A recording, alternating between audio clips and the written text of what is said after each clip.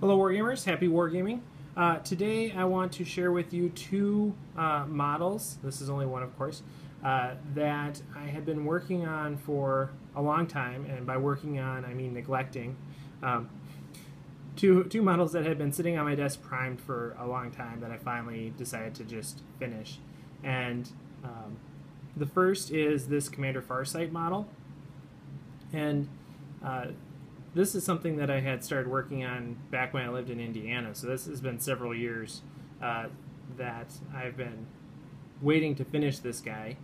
I picked him up right when he came out, so that does tell you a little bit more about how long that's been.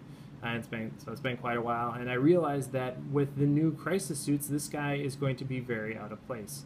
But nonetheless, I still think it's a great model. Super excited. I was able to fix some minor warping with it so that he actually is standing up straight. You can see he actually has a fairly good pose. He's not leaning forward like he's trying to sniff the ground, or that he actually just tripping over this rock.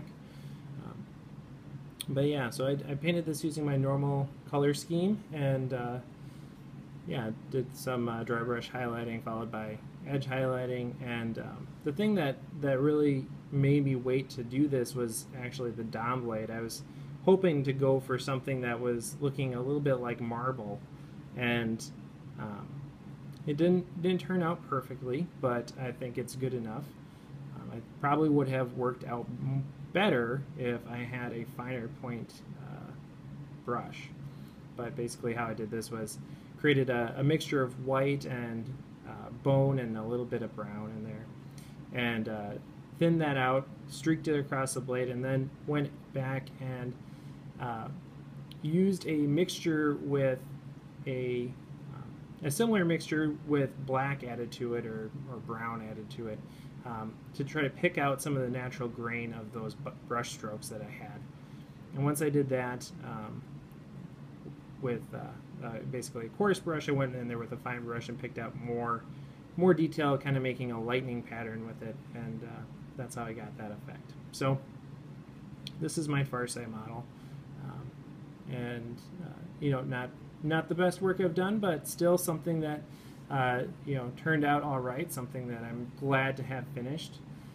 Really, the thing that I liked most about this model are the spines back here, and how I was able to get a bit of a gradient, see how this is really light down here and darker. Well, probably would help if I put it in front of the camera, but you can see on the edge it's really light, and then at the base it's dark.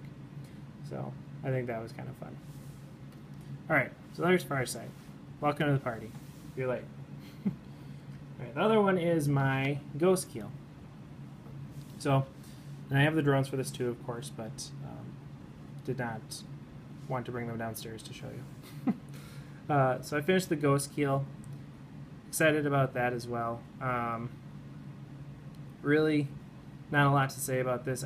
It really made me want to paint more Ghostkeels, though. This was such a fun model to paint. There's so many details to it, so many different surfaces and angles that really make it interesting. It's not all the same blocky design repeated over and over throughout the model. It's all sorts of different angles and shapes and features that really make it interesting to paint. And so I hope I can pick up a few more of these guys sometime soon and actually get them painted in a timely manner. But yeah, so I will point something else out about this guy, is that I used a different colored green, because previously I was still using Dark Angel's green, believe it or not. So like this is a Dark Angel's green that has been lightened up and used, but I decided that I was not going to use my Dark Angel's green anymore, so I went with a bit more of a turquoise color, and I'm not sure how I like it. I think it looks okay, but it doesn't stand out quite as much. So I think I might go back to the equivalent of Dark Angel's green for other models, but overall I like it. So thanks for watching. Let me know what you think in the comments below, and of course, happy wargaming.